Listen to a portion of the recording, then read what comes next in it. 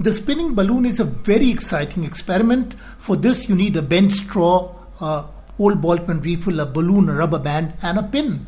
Now poke the pin in the bent straw, almost in the center. The pin will act like an axle or the point of rotation. Now on the right side of the straw, attach a balloon with the help of a rubber band.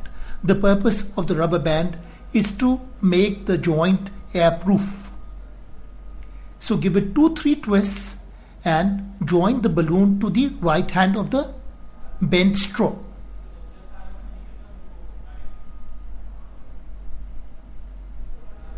Then take a old ball pen refill. Why a old ball pen refill? Because it's stiff and the diameter is much lesser.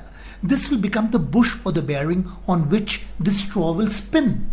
Now the straw and the balloon must rotate freely. Hold the refill with one hand and blow from the other end so that the balloon gets blown. And now you remove your finger from the straw and air would escape from the straw and the whole balloon and straw would go round and round. This is a very good example of action and reaction. See the top view. As the air escapes from the straw, it spins around, the whole assembly spins. It's both a delightful toy as well it explains Newton's third law of motion, that every action has an equal and opposite reaction.